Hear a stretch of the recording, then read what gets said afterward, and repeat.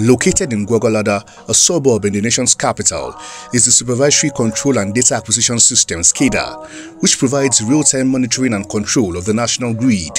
It aims to enable operators to detect faults, manage loads more efficiently, and respond promptly to power outages.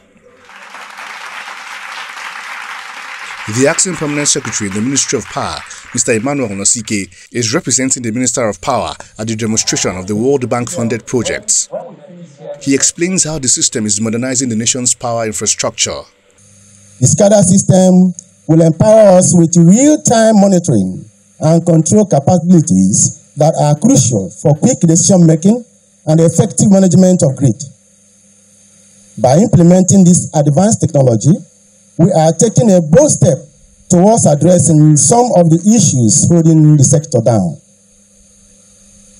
The SCADA system will enable us to monitor the entire electricity network from a centralized location, thereby ensuring that we can respond promptly to outages, manage loads efficiently, and optimize the overall performance of our power systems. The Managing Director of the Transmission Company of Nigeria, Mr. Suli Abdulaziz, also highlights the significance of the project. With the progress recorded so far, the project is set to change the landscape of system operation in the NESI by ensuring the following. Number one, operational efficiency using state-of-the-art modern equipment to monitor and control the grid. Number two, global visibility of the transmission network, thereby empowering the operator with the tools to make informed decisions, resulting in improved grid management.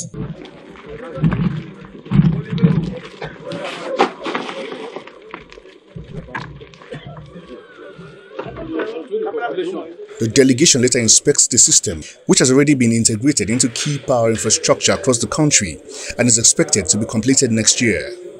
Daily Omoyeni, Channels Television News.